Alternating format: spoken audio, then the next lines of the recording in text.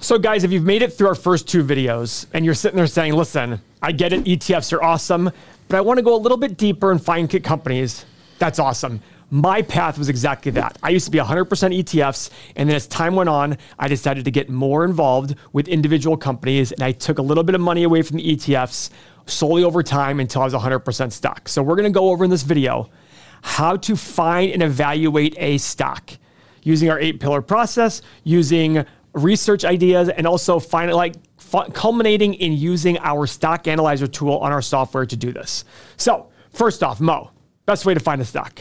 Make a list of companies that you know. Yeah. That's really how it goes when you first start out. As you get more advanced, you'll be able to run screeners and you'll kind of figure out, we're going to go through different metrics and income on the income statement financials. But in the beginning, companies you know, that's the best way of going about it. So Peter Lynch always says, buy companies you know, and everybody exaggerates that to say, oh, I know this company, therefore I'm going to buy the stock. No. What he's saying is, if you understand a company, if you use them, if you like them, that's the starting point to say, listen, maybe this is an investment for me. Because if you're a user of the company's products or service, that's a great place to start to say, does this company have a competitive edge? Why am I using their product or service? It doesn't mean I like Tesla, therefore I just buy a Tesla stock. No, that's the worst idea ever. And that's what people miss. And Peter Lynch has been very clear about that as time goes on. So from there, you're going to make a list of the companies you know. Then you need to be able to find some important basic metrics. Now, here's something that's different for our channel than other people. We do not believe, personally, this is our process, in falling in love with the company's qualitative aspects, the things that make them a great company from a user experience or the kind of product. We believe in weeding out using numbers first. Here's a very simple example. If you're looking for a house to live in, do you go look for the big mansion with the pool and all that? No, you sit there and say, show me something that's in my price range immediately. It's the same thing with stocks. Find things that make sense first financially. If it doesn't make sense, even though you love the company, there's still a place for that in our software. You can add it to our watch list. But the key there is to sit there and screen out with numbers first. Yep. There's a lot of people that go and they start getting into the nitty gritty of a company. Why do you need to know the nitty gritty of a company if the financials don't even make sense? All right, guys. So the first process then is to understand a few metrics that we like to screen by. First off, market cap. What is market cap? It's very simple. It's the number of shares outstanding times the share price. What that basically says is if you wanted to buy all the shares of the company that are out there, this is the amount of money you have to pay. That's it. Very simple. You want to own the entire company, every share out there, that's what you need to pay. The example company here is Microsoft. Yep. The current Microsoft market cap is 2.6 trillion. The stock price is 350. So if you divide 2.6 trillion by 350, you get 7.44 billion, which is the number of shares outstanding. Awesome. Very simple. Okay. This is if you want to buy every single share on the market of that company and you own 100% of the company. Okay. Another one, PE ratio or price to free cash flow ratio. Now you've probably heard about PE ratio. Price to free cash flow isn't much different, but basically it takes the price of the company, it's either the market cap or the stock price, and divides it by the earnings, either per share or total earnings, just depending on which way you're looking at it. So if the price of the company is 100 and it earns $5 a share, the PE is 20. Now that same company has a market cap of 100 million total and earns total of $5 million. Guess what? They have the same PE ratio. No different. Now, the only difference between this and price to free cash flow is one is based on free cash flow. So what is free cash flow, Mo? The cash that comes into the business. Yep. And that's calculated very simply on our cash flow statement as cash from operations less your capital expenditures. And we actually added a line in our software, if you want to pull on Mo's screen here, that shows that number there. It's not there usually. It's not on any of the financial statements. We show it right there because we want to make it easy for you. Over long periods of time, earnings and free cash flow should be very similar. If there's a big difference between the two, you want the cash flow being higher than the earnings. So the cash flow, it's hard to manipulate cash flow. It can be done, but earnings have SEC rules, accounting rules, IRS rules, all these different rules, and companies can get very, very tricky. If you look at the history of Enron, if you remember Enron from 20 years ago, somebody looking at their earnings versus their cash flow would have immediately seen a big problem. There was a massive difference, like 20 or 30 times more earnings than cash flow. And that's absurd. There's a lot of value investors who'll sit there and say, I'm not looking at a company unless free cash flow is at least 80% of earnings. Okay? Now, this might sound a little more complicated, but basically look at your cash flow as the money coming in after you've paid all your expenses at your house. You get revenue in, you get your income in, you pay all your expenses, your free cash flow is the money left over. For you, that's probably very similar to your what would be a net earnings thing.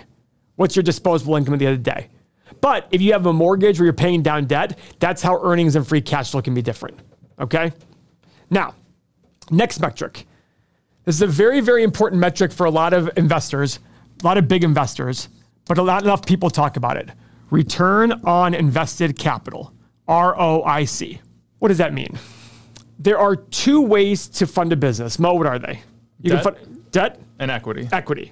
Those are two ways to fund a business. Either you're borrowing the money, or you can put your own money in or bring investors on. So how is this important? Well, let's put it this way. Let's say there's two companies out there and they're both exactly the same. They both make $100 a year. Great. And let's say they have the same amount of invested capital. They have the same amount of debt and equity combined. And let's say it's $200, total equity and debt combined. Now let's say this company makes 10% on that money and this company makes 20%. Which one are you willing to pay a premium for, Mo? The one with 20%. Right, and here's why. There's $200 of equity in there. At 10% return, they get an extra $20 next year. Great, 120 bucks in profit now. But on this one, they get an extra $40, 140. And it keeps compounding on itself. Over long periods of time, like 10 years, this company will be making 2.5, 3 times more money than this one. That's why this number is very important. That's also an indication of a moat. Now, what's a moat? I'm sure you've heard of this from Warren Buffett. It's basically like a castle, right? A moat around a castle protects the castle. A moat for a business is a business that's very, very protected. For example, like Coca-Cola, right? If I gave you $400 billion today and said, go compete with Coke, how would you do it? Not very well. No, you'd suck at it. That's a good idea of a moat. If I just issued that check and said, here's $400 billion, Coke, I don't even know what Coke's market cap is. Maybe it's 250. If I gave you Coke's market cap as a check and said, go compete with Coke, you'd probably fail even with that kind of money. ROIC is a pretty good way of looking in and seeing how management is too. Yes. How management is at investing their money. Are they doing dumb acquisitions here? Are they wasting money just to look active? Right, because if you have to borrow at 8% and your returns on your investment are 6%, you're going to lose money. You're going to hurt shareholder value. So this is a very, very, very important metric here for if you want to find companies that have long-term growth potential that can compound on itself. That's the kind of investor that Warren Buffett and Charlie Munger are. That's the kind of investor I have now become.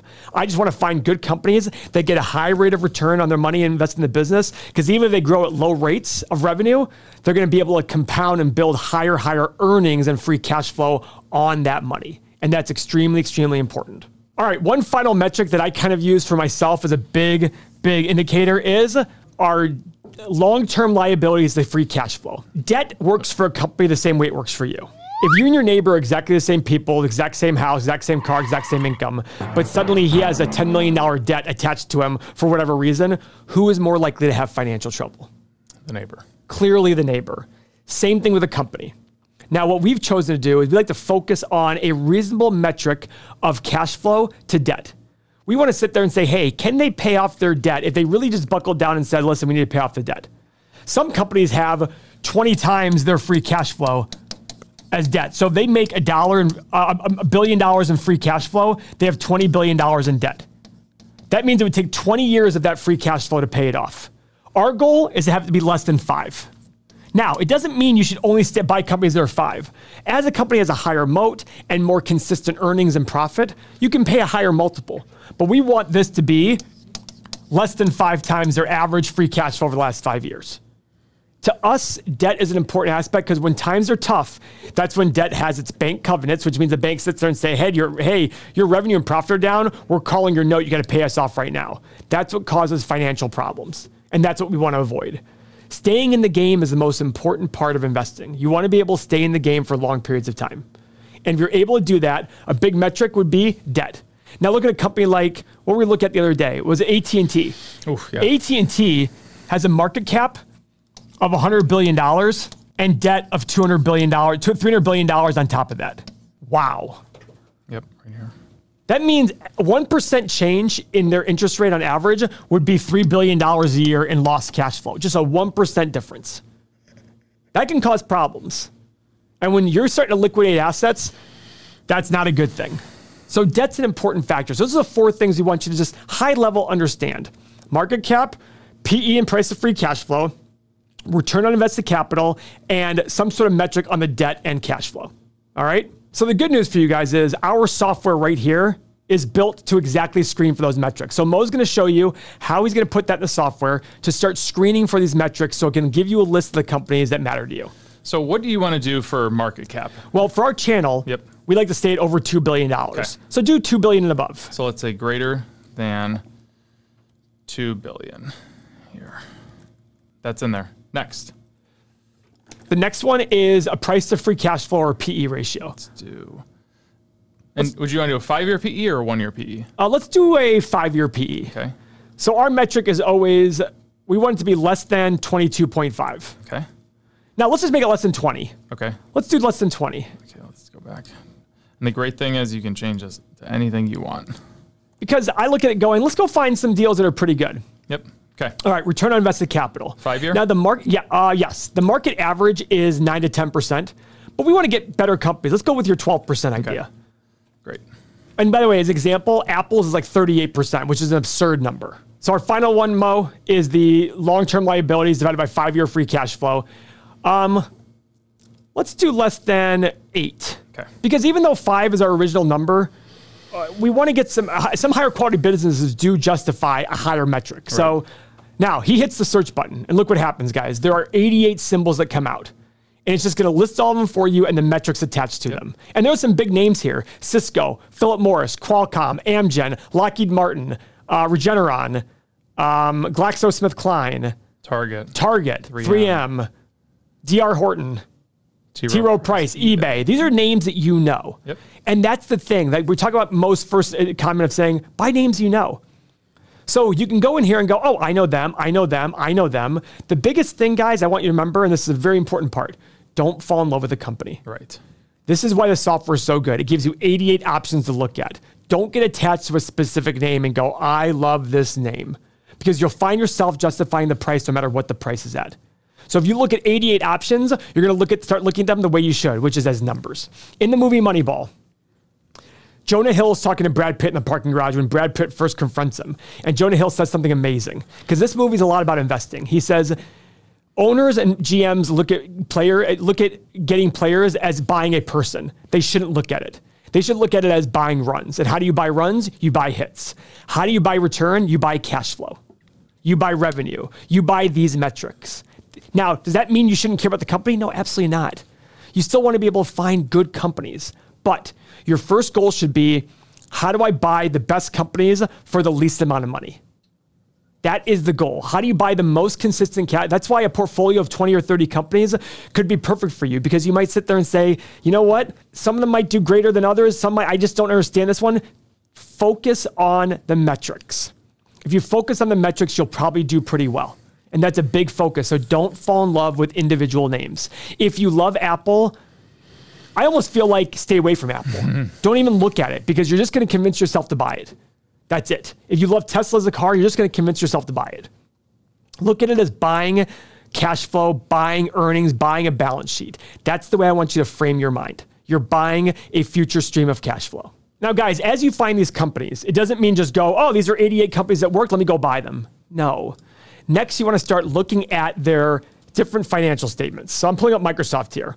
Guys, there are 3 major financial statements: the income statement, the balance sheet, and the cash flow statement. Here's what each one does.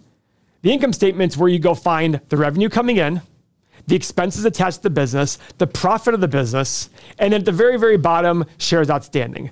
But it's basically showing, hey, on a year-to-year basis, how much money they bring into the company, their gross profit, which means on every extra unit they sell, how much money do they make as a percentage, and then all of their SG&A expenses, sales, general administrative expenses, research and development, all interest costs, and then at the bottom here, their net income. What's left over at the end of the day? And that's why we have this statement here showing 10 years so you can see trends. And pretty soon on our software, guys, you're going to be able to click button that'll give you a percentage. All of these is a percentage of the revenue. That way you can see, are the percentages changing? Are they getting more efficient, less efficient? Where are their big increases, et cetera? Okay? Second one, balance sheet. Guys, the balance sheet's a snapshot of the business. Right now, how much money do they have? What are their assets like? And what's assets? Assets are things like cash, inventory, property, plant, and equipment, things that are tangible in there they can go buy and sell, that they own. And then you have the liabilities of the balance sheet. Those are the things they owe. Who do they owe money to? Long-term debt, short-term debt, current payables, et cetera. Long-term payables, et cetera. And on a balance sheet, assets minus liabilities is your equity, right? So if you have $100 billion in assets and $30 billion in liabilities, you have $70 billion in equity. That's only book equity. That doesn't mean the company's value. It just means the assets minus the liabilities. So that's an important part. I focus on equity only on the nitty-gritty detail. What I want to make sure of on the balance sheet is I look at total current assets, which is basically cash on hand, and their current liabilities. What money do they owe right now? And I want to make sure that's bigger. The current assets are bigger than the current liabilities. Can they pay them off right now? Because a lot of businesses, like in the food business, it's negative. They owe more money now than they have cash on hand. Don't like that very much. But for like 70% of companies out there, usually the current assets are greater than the current liabilities. And that's a great thing, okay? The final one is the cash flow statement. Your favorite statement. That's the one we go to. Cash flow statement converts all the net income into actually what's the cash coming into the business. And free cash flow is your cash from operations less your capital expenditures. And what are your capital expenditures? That's the money that you invest into your property, plant, and equipment. So for you at home, if you sat there and put a new roof on your house, put a new kitchen in, those are capital expenditures. Those are things that can last a long time and increase the value of your property, okay? Something like changing the shower head because your shower head's broken, that's not a capital expenditure. That's a small thing. It's normal, it's small, everyday maintenance kind of item. But a big project like adding a deck or adding an extension to your house, buying cars, that's a capital expenditures. Buying buildings, those are capital expenditures. You want to look at the free cash flow because you want to make sure that the capital expenditures aren't so much that you're left with nothing at the end of the day. There are a lot of businesses that have a lot of capital expenditures. Those are capital intensive businesses. Those are hard businesses to make money at because they always have to reinvest more money to get that, to maintain their business. Right. That's not a good thing. Once Mo and I started to understand the cash flow statement, its importance, it made investing a lot easier because we're just like, oh, great. This is the cash left over every year. And again, we have 10 years. Right. So we can see the growth level. And this is a company like Microsoft. This is Microsoft. As you can see, it's growing and growing and growing and has had a dip. But the point is, it's a growing free cash flow business. And we love that. All right, guys. Now, we have what's called the 8-pillar process, which Mo is going to go over right now. It's our method of screening. It's not a way of saying, oh, these are all check marks, go buy it. It's telling you a story that allows you to go research things later. Mo, go ahead. As we ran the screener earlier, you can see on my screen that the screener that we ran with you guys, having the market cap, having the 5-year debt situation, the ROIC, the PE, you can create that yourself. But we have our own. We have the 8 pillars. So you can see that we have 5-year PE less than 22.5, 5-year ROIC greater than 9, shares outstanding. All of these things put together just tell a story. And like Paul just said, if all of these were green check marks, it doesn't mean just go buy it. If all of these are red X's, it doesn't mean that you just completely move on. They just begin to tell this story. And from here, we make the decision. So now at this point, we've looked at all the numbers. We've looked at the high level numbers of this. Now is the situation where we transition and we go, okay, things are starting to make sense for us. Maybe we really like Microsoft, but we need to figure out, is $350 a share the right price to pay for Microsoft? So the story is being put together. Now we go figure out that price to pay, and then we go a little bit deeper. So now, guys, you've done a lot here. You've learned a lot here. Please rewatch the video. But now is the next step, which is what price to pay for the company. Now, on our stock analyzer tool, the reason we created it was we want to be able to take our assumptions about the future and just present value them, take them to today and say, what price do I need to pay to get the return I need to feel comfortable making this investment? That's the important part about the stock analyzer tool. And that's why, as you're using it, make sure that you're very, very focused on understanding the inputs. And that's why we have a lot of conversations in our community about that. Because people take screenshots all the time and say, Paul, what do you think of my assumptions? And sometimes I'm like, oh, and you should watch our videos with Mo and I. Sometimes Mo will say something, I'm like, bro, that's way low. Or something like, oh my God, that's really high. We differ all the time. That's part of the art of investing. That's the issue here. So with Stock Analyzer tool, it allows us to make assumptions based on revenue growth, profit margin, the free cash flow margin, what PE we think the company will sell at in the future, same with free cash flow. And finally, what's our desired annual return? The desired annual return is essentially your margin of safety. You can get 9 or 10% from investing in the market. So for a margin of safety, you need a higher return. Right, Mo? The higher your return, the lower price you pay. Yep. If this phone's worth $1,000, you're going to make a higher return paying $100 for it versus paying $900 for it. So when you want a higher margin of safety, you put a higher return as time goes on. And you're also making higher assumptions. Right. That's the key here for this software.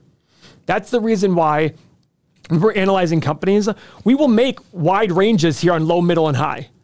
And it's funny to see Mo and I, sometimes Mo will sit there and text me and go, hey, have you looked at Microsoft? I'm like, no, I haven't. He's like, run it through your stock analyzers, let me know what you get. And we'll take screenshots and send it to each other and go, oh, I like what you did there. And now you're probably right here. And you'll see me say that. Sometimes I'll be like, oh, Mo, I put this in here, but I think you're right. I think it's actually a better number to do this.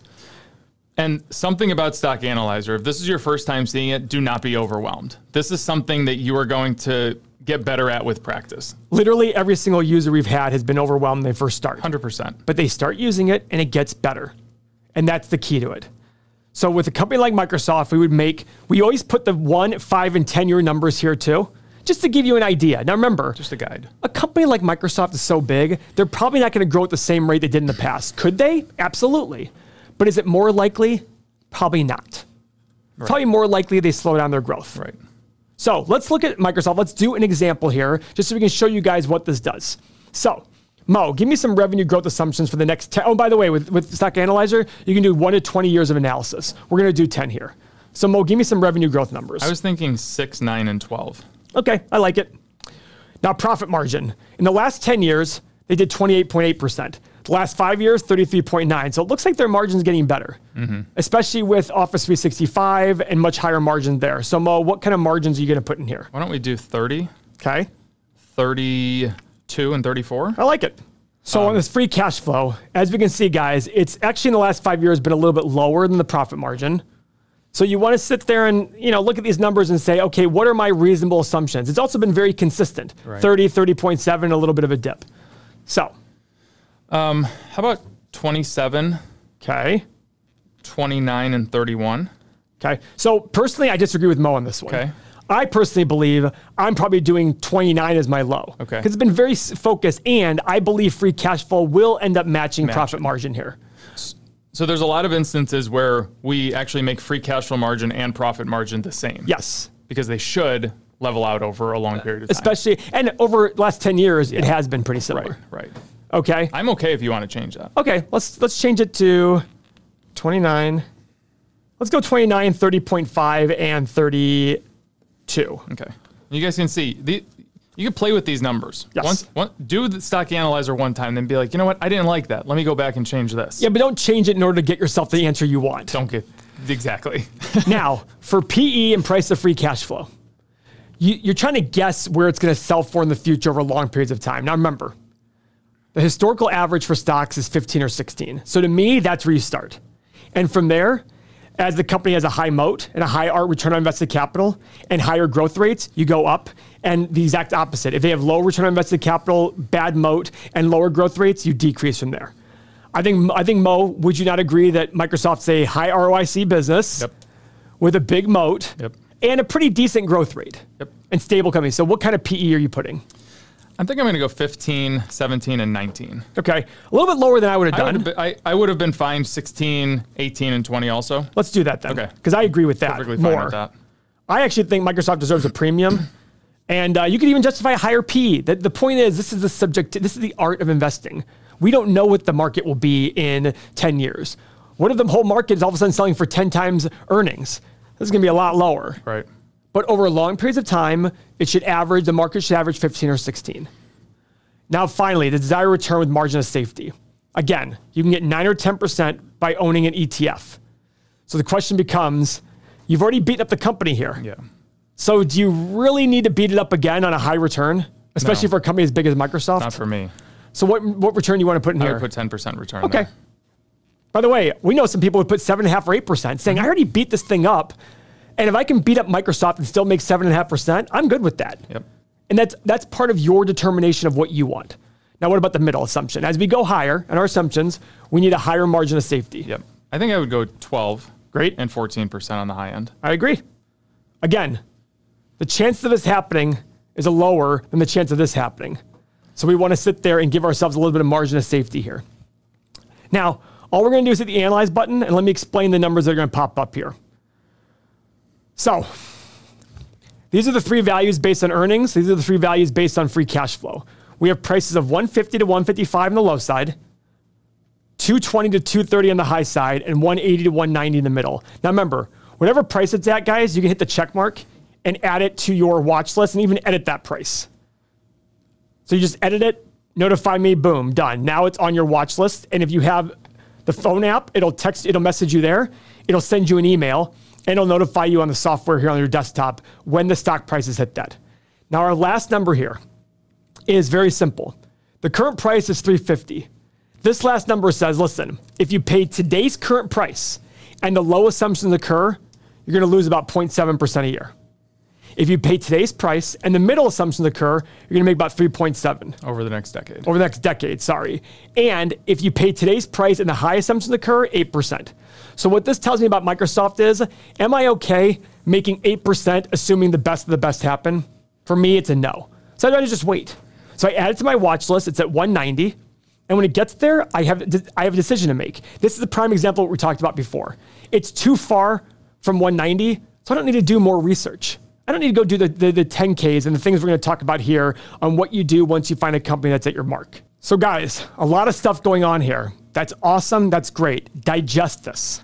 Once you've digested this and feel like you have a good understanding of it, you need to watch the next video. That's where we go into more detail on how you do deeper research in companies.